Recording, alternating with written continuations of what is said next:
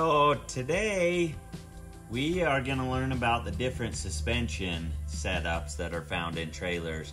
We often get asked here at Peak Outdoors how one system works versus another, which one rides better, why we do leaf springs on these camps.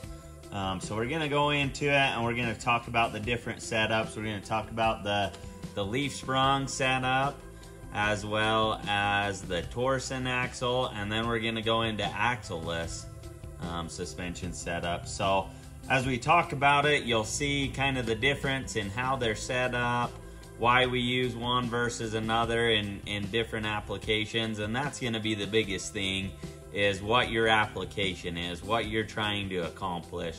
But hopefully we can answer some of the unknown questions that you have about trailer suspension setups. So anyways, we're going to start by talking about the leaf sprung setup. Leaf sprung suspensions are by far the most commonly used suspension system in trailers today. You've had the emergence of the axle-less suspensions. Torsion axle suspensions have been around for quite a while, but this is still the most widely used suspension system, and there's a lot of reasons for that. One being the cost. Leaf sprung suspensions are generally a lot cheaper. You can get parts, and to me that is the greatest benefit to the leaf sprung suspension, is if I'm traveling across the country, you know, way away from home, my tools, all of that stuff, and I have an issue with this suspension, I can go to almost anywhere and find parts. Parts are just readily available for this setup, to where, you know, pull the tire, fix the leaf spring or the shackle, whatever it may be, and I'm back on the road. Whereas if I have an issue with my torsion axle and it's not the wheel bearing, it's the axle itself, I have to replace that entire axle, and the chances of finding one of those is going to be fairly hard.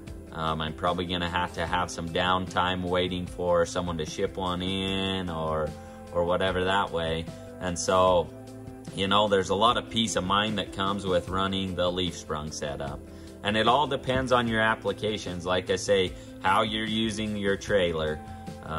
If you're doing a lot of traveling on the highways, then I would say, yeah, that you would either want the torsion axle or the leaf sprung setup.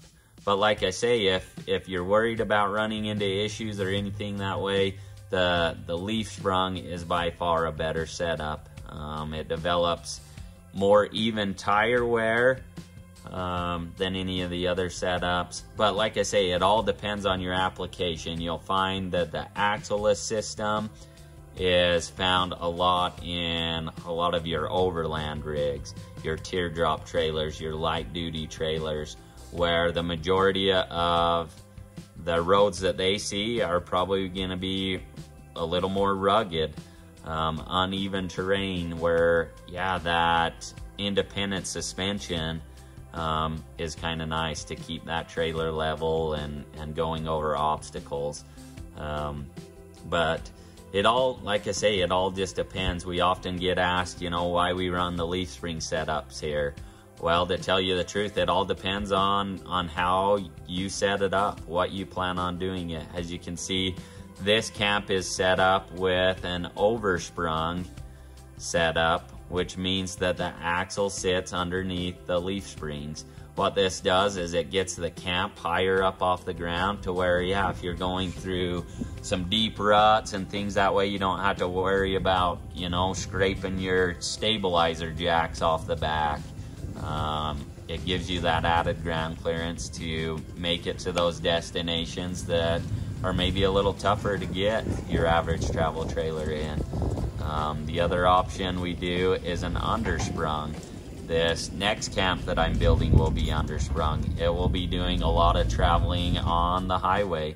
So if you can get that center of gravity down on the camp, you know, it makes it a little more stable.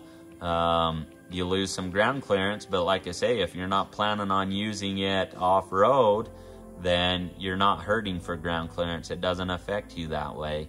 But that's kind of an overview of the leaf sprung setup. The torsion axle setup, it mainly consists of some rubber bands basically in the axle that create tension on your pivoting arm. And so as it travels, it puts tension on them bands and they kick it back. They travel really nice. They're a lot quieter than your typical leaf sprung setup, just for the fact they don't have as many moving parts. The disadvantages to them is they're not repairable. Like I say, you can do a wheel bearing or something of that nature, but if you have issues with your axle, it's a matter of replacing the entire axle. Your Timbren or your axle system is basically a glorified Torsion axle. It just doesn't have the cross tube. And so very cool setup. It's very intriguing, and a lot of people look at it now. It's relatively new in comparison to the other setups. But yeah, in the end, it just comes down to your application, how you're using it and what's going to work best for your application. And so as we spec out camps with our customers, we go through these different setups and we find out, you know, how they're going to use it, what's going to be best for their needs. But overall, you know, the majority of the camps that we build are with leaf sprung setups, and it's mainly for the fact that if they have issues, they're available.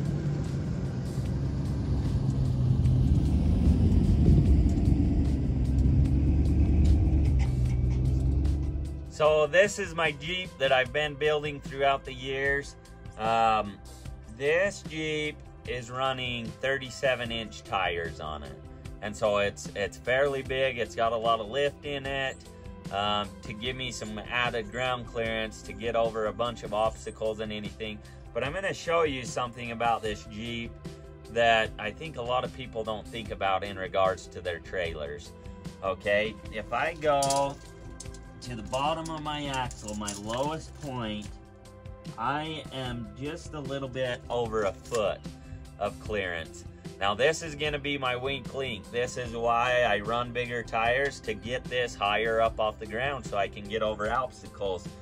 Now a foot really isn't that high off the ground, right? Let's go ahead and go in and take a look at this camp that I have in here, and we'll see what the ground clearance is on it. And then you can kind of see where I'm going with this. That when we get, you know, a lot of people that ask us why we do axles and stuff on our camps. Well, a lot of it is if your truck can't get over the obstacle, your camp's not going to be either. And so your tow rig is going to limit where you can go. And so whether you've got an axle or no axle on your trailer really isn't going to matter if your truck can't get over it. So anyways, let's go see what the ground clearance is on one of these camps. So this particular camp has just a little over 14 inches of ground clearance. And so that's pretty impressive. I mean, I know the amount of work and money that it's taken to get my Jeep to the 12 inches that it's at. But I think that you can see where I'm going with this, that if your tow rig can make it over the obstacle, your trailer's gonna do just fine. The ground clearance on your tow rig is gonna be a lot lower than what your travel trailer is, and so the axle doesn't become that big of an issue. If it is an issue, like I say, depending on your application, there are alternatives to the suspension systems. And here at Peak Outdoors, you know, we want to accommodate you. We want to build your dream camp. And so if that's something that you're interested in, we can definitely do that. We're just going to give you our recommendations on what's going to be best to fit your needs, as well as perform the best, because in the end we want a camp that is going to perform at the highest level. Well, that pretty well wraps up our little spiel on travel trailer suspension. Obviously there's a lot more systems out there, lots of upgrades that you can do to improve the ride of these suspension systems, especially the leaf sprung. But anyways, that'll give you a general idea If you have any comments or questions, please leave them in the comments below. And if you haven't subscribed to the channel, please do so and hit that like button. Thanks. Bye.